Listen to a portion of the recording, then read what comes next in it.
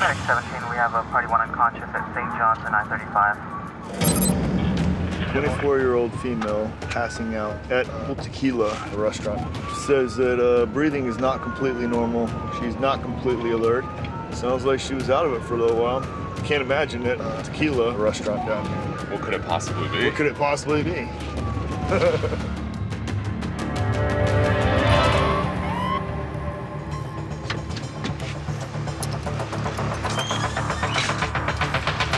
How's it going? My name's Matt. Are you with me a little bit? You know what's going on? She's out of it. She is awake and talking, but I'm a little bit concerned because she does look pale. My gut instinct is something's going on. She doesn't look great. What are you experiencing? Are you dizzy?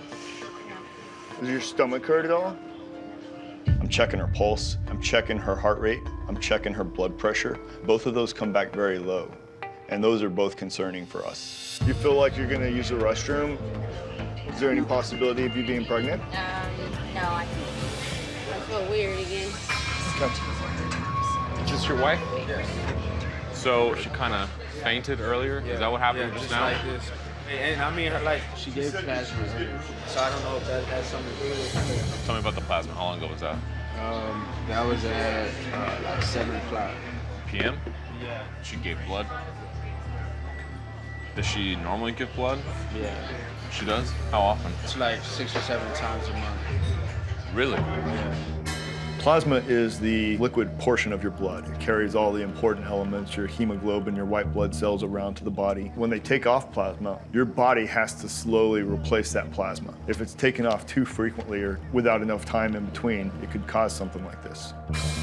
Yeah, I was seeing Science Brady. Well, all right. Did you hear about the plasma? 6 or 7 times a month. Okay. Do they know that she's donating that frequently? Same place. Yeah, same place. Okay. So your blood pressure is low right now. Your heart's also beating a little bit slow. This may be related to the fact that you gave plasma earlier. The only way we're going to be able to find out is taking you to the hospital where they can use lab work and x-rays and tests to try to figure out what it is. All right? Each person has their own tolerance for how frequently they can donate plasma. That being said, 6 or 7 times in a month seems excessive to me.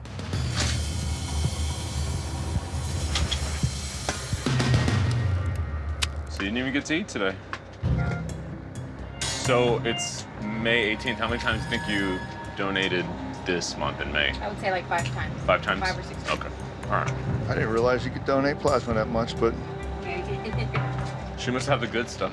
yeah. You know what I mean?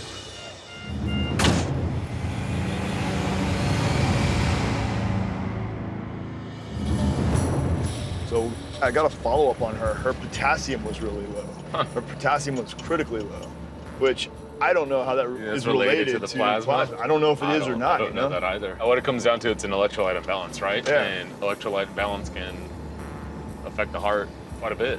Yep. Very interesting, I thought. 3251. Oh, we got a call. 30-year-old male with tightness in his chest. 30? Flu-like symptoms. We popping tonight. He has chills. He has a new cough that recently started.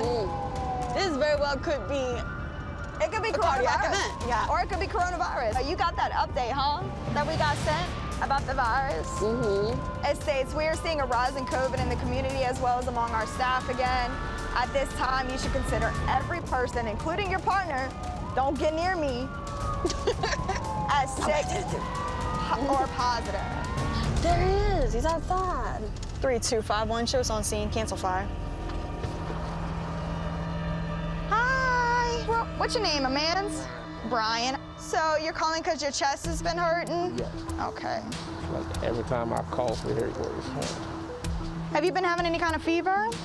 I did. Sweating a little. Oh. And it's cold out here. Yeah, I do. You warm. For sure. Do you have any medical problems? High blood pressure, and I do have asthma. Okay. Are you having any shortness of breath? No, ma'am. Okay. Have you been recently tested for COVID? Just relax. No. Just relax. Exposed to anybody that might have it? Not that you know of. All right, we're gonna get you in the truck. We're gonna get you on some oxygen because your oxygen saturations are a little low. His O2 sats are 91%. A normal O2 sat is 94 to 100%. Since his O2 sats are low and his asthma isn't acting up, meaning I can't hear wheezes, that really alarms me. That has been like a telltale sign to us that this is COVID. Underneath the tongue. Shoo! 103.2. Oh. Brian. Come on, man. Do you feel hot or do you feel cold right now? I'm actually cold. Can't keep you too covered up though, because you are hot. Don't want to make you any warmer. Yeah, I can only imagine that you just do not feel good. Big stick, my man. 1, 2, 3. All right, I don't want to scare you, Brian, but you are showing symptoms of COVID. So with your O2 sats being on the lower side, you got that super high temp. So they're gonna absolutely test you whenever we get to the hospital. Okay, my mans? Sounds good. The way that he's presenting is extremely concerning because of that pre-existing condition. Knowing the way that asthma attacks your body and the way that COVID attacks your body, we want him to have the best possible chance to beat this. Sorry you don't feel good, my man. I tried to find that. Look, I understand. Look, and you know what? I can give you that credit because you tried. There was one day, several months into COVID, and I wanted to quit. I did not want to be here anymore. I was like, I can't keep doing that. I can't keep bringing people to the hospital so they could die there. Thankfully, the more we know about the virus, the better the hospitals are getting at treating it. So hopefully this patient's gonna get to walk out of those hospital doors soon.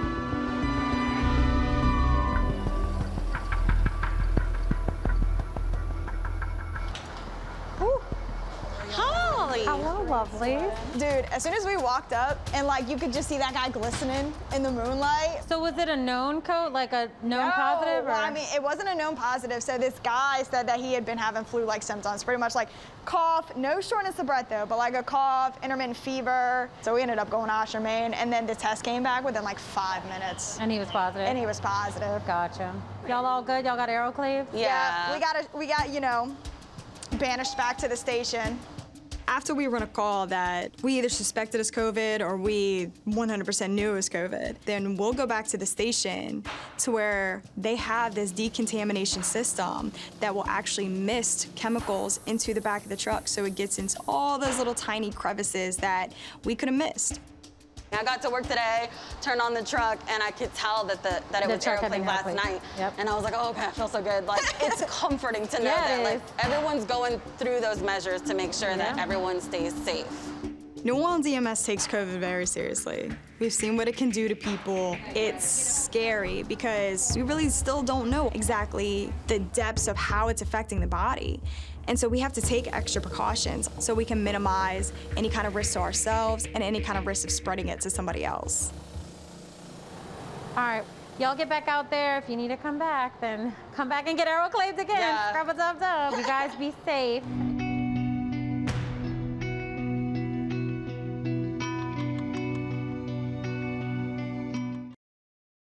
Be safe, be strong. Let's do this. Get that stretcher in here. You're gonna bleed to death. Grab the nozzle, grab the nozzle. They're not dead. I can work with that.